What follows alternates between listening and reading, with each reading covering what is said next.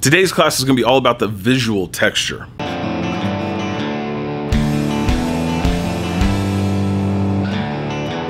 Hey class, Mr.G here. Today, I'm going over another project with you guys. Again, we're doing some beginner ceramic projects here. I want to get you guys stuff under the belt to make your life a lot easier as we do ceramics class. Definitely in the early phases, one of the projects I love to do is the texture tile piece. Now for the texture tile piece, you guys are going to be rolling out, drop pieces. You're rolling out a square of clay and you're going to isolate several different squares of it, and you're going to put down a specific texture for each of those squares. For this, as you guys are looking at square in front of you, don't forget, you gotta draw some of these things out in your sketchbook. Now in the sketchbook, you're gonna throw down a 9 block of squares. Now you can have more to this, you can have less of this, but do what your teacher tells you. I'm doing at least 9. Now, for each one of these blocks, I'm coming up with a different texture element to add into my spaces, and that's just gonna be carried across all 9 of those blocks. After I draw those pieces down, I definitely want to get another view of them, probably like a side angle, so I can see how high some of these pieces are. If you're doing a bunch of spires, you want to know if you're building these things are coming off the board at like a foot high. That's too big. Don't make them that big. It won't attach right. I know that from fact. Once you guys draw these things out, give it some detail, add your stuff into your notes, because that tells us what you guys are going to be doing progressing forward. Make sure that you're adding as much information into your sketchbook as possible, because as the teacher comes around to look at how you're doing, or you yourself as you're building, that is your reference point. You look back at the sketchbook to say, I need to know how to do this.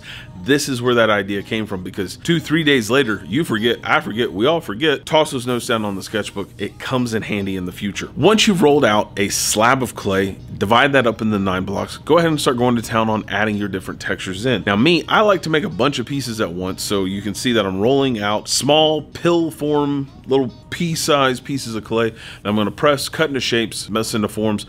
Sometimes it'll be cubes, or cut strips out and then slice those into cubes and manipulate them into the shape. Now for this piece, I've got a couple examples from students of mine here. We have this one here where you have coiled elements on this side, leaf elements on this side, and a wavy pattern on this side. This is up to you. You guys make the patterns that you want to make. It's not up to me. You make that decision. We have some pea pod shapes here, striped elements, an eye. I think we were doing this like as a little middle Washington DC monument. He even built a chopper on one side, which totally blew my mind when he made it. An Aztec style on this one, and another pea pod shape element here. Nice crater pieces with elevated crystal pieces coming off of it. Lots of variety. Now you notice how all those pieces were broken up. It wasn't a 9 block overall altogether, because number one, things happen in the ceramics room, pieces break, and we get the whole chunks of tiles. So as long as it had the 9 pieces all built, everybody got full credit. Sometimes it happens in transfer and these things pop off. As long as they got the full 9 block, again, they got full credit. So if that happens to you, that can happen. Don't think it's the end of the world. Case in point, this was my example piece. It came off of a whole 9 block. And yeah, I've only got 3 left. These things happen. Now, once you have those pieces made, you're going to put a lot of slip down between the slab and the piece that you're adding to it. The slip is our glue to add it to the piece, so that's why we're doing it. I'm putting down a nice thick amount of slip that I can clean up later, but as long as I can see that texture clearly, I'm doing it fine. Putting down a lot of slip on this project is kind of an essential thing. You want to make sure that everything balances out and adds together, so that when you go to fire it, you don't have pieces flying off. That's not good. Add a lot of slip, add the pieces together, let it sit for 1 to 2 days to fully dry out before you fire it, to make sure that everything dries out evenly. Most teachers know that I myself do a candling phase during my kiln firing, which means when the pieces go in, I don't start the fire right away. I usually set the kiln and then I let the candling mode go for between 8 and 12 hours, depending on how the kids were making their pieces in class.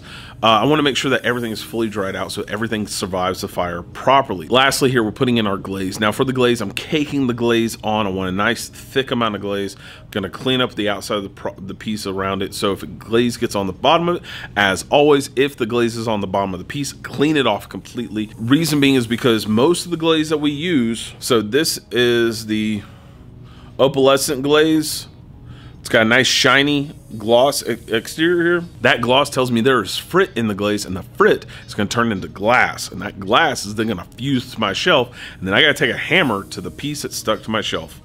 So make sure that all that glaze is probably cleaned up, because if it's fused to the shelf and we got to break it off, that's a problem for whose ever piece we had to smash.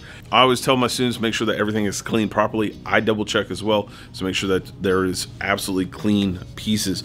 If it's whatever touches the shelf, that has to be clean, no glaze. Always the rule in my classroom. I should probably make a little poster for that. Fire those bad boys up. Once they come out of the kiln, nice shiny pieces. I love this like Subway-esque green here. It's like something out of Harry Potter. This is the Ministry of Magic. That's the wall. Oh, that's cool. One looks like little sea pellets. Looks like the bottom of the sea. Good stuff. Came out really well. Hope you guys got something wonderful out of today's class, as I'm always trying to achieve with you guys. Don't forget to take care of the homework, which is a like, subscribe, share it on all the various platforms. Get the message out there to meet teachers, friends, and students as we possibly can.